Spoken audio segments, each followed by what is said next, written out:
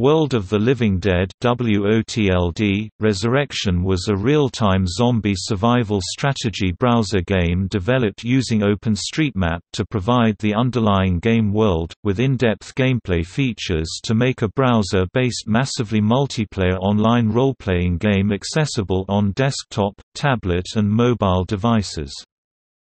The game was set in a post-apocalyptic Los Angeles, overrun by the zombie apocalypse. Players were tasked with commanding, sustaining, and protecting one or more squads of survivors as they roamed the deserted streets and fought for survival. Players assumed the role of an operative taking a satellite view of the situation, and radioing in orders akin to classic early 90s of the National Emergency Control and Relief Agency (NECRA), a government agency tasked with rebuilding civilization. Players couldn't control the survivors individually, but instead used squad-level controls to accomplish objectives. The game had player versus player PvP, faction gameplay and player versus environment PvE elements. WOTLD Resurrection ran its first round of closed beta testing in October 2013. The second test began in December 2013, with the game being released to the public on 21 February 2014. WOTLD Resurrection announced its permanent shutdown on 23 June 2014. In 2016, the heading of the official website changed to World of the Living Dead Book coming in 2016, along with the website name to World of the Living Dead. Do you love reading about zombies?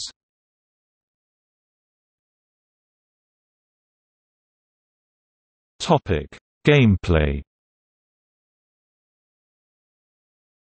The interface of WOTLD made use of OpenStreetMap and was set in a post-apocalyptic Los Angeles. Much of the gameplay consisted of moving around the game world, a grid made up of 500 meters by 500 meters squares with occasional skirmishes with the zombies and the injuries that occur from such battles. In each zone, players had options to engage Zeds, scavenge for items, engage opponents, collect research samples or construct safehouses. There were several thousand locations on the map. Once a player had moved his/her team onto these locations, several actions became available. These actions ranged from scavenging the zone for resources to tagging the walls to mark your passing. Squads were marked with small icons on the map, and opposing players, as well as notable buildings, are scattered around the map. Movement consisted of moving through the game world step by step. Combat was not seen first-hand, instead popping up as a series of combat reports, detailing any injuries, kills and/or deaths. As your characters progress, fear and fatigue start to take its toll, making your survivors less efficient. With a complex system of needs, food and water became critical resources in the game and players had to manage hunger and thirst. After passing a certain number of days at maximum thirst or hunger, survivors would go AWOL, moving to a random location on the map, from which they needed to be recovered by the player.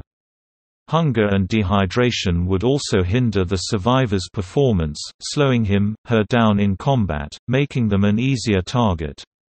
Thus, every expedition had to be carefully planned before ordering your people to leave the relative safety of your safehouse. Players who returned between gameplay sessions to their safehouse would see their health recover, and fear and fatigue drop, and these could be sped up through development of the appropriate skills.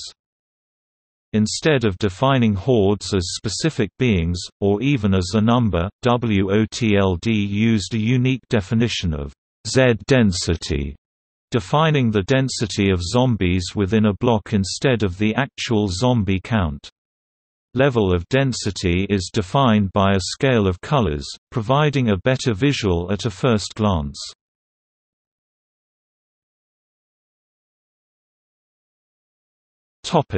Development. World of the Living Dead – Resurrection was developed by Irish indie games developer Balladia, which consisted of Dave Barton and Kulpreet Singh.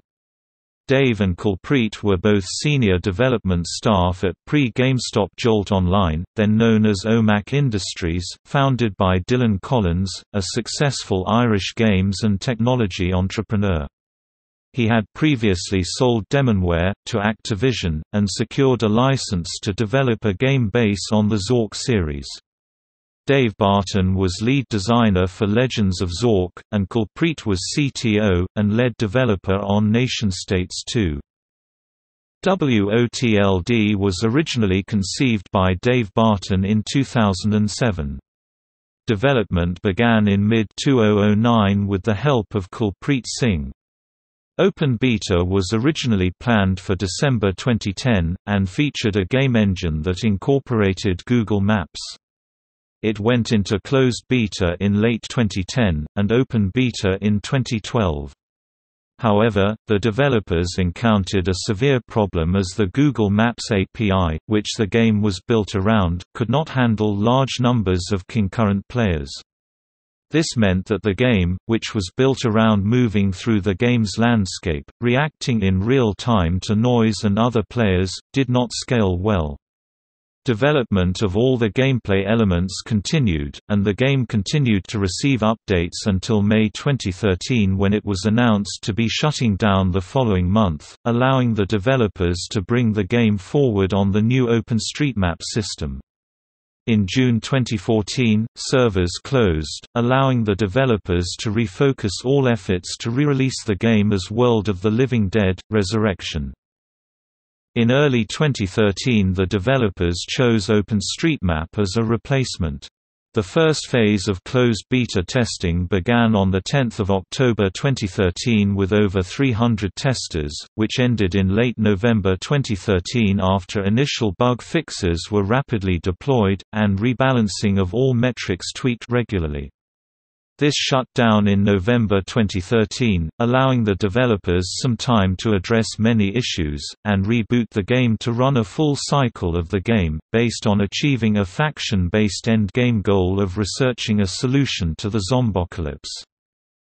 The second round of closed beta testing began on 1 December 2013, and ended on 21 February 2014, with the removal of the beta key requirement, a rebalancing of the cooldowns to allow regular solo sessions throughout the day, and updates to allow single players to win the game. The developer have promised a championship trophy, which will be webcast, and the winners will have their name engraved on the trophy as Round 1 winners.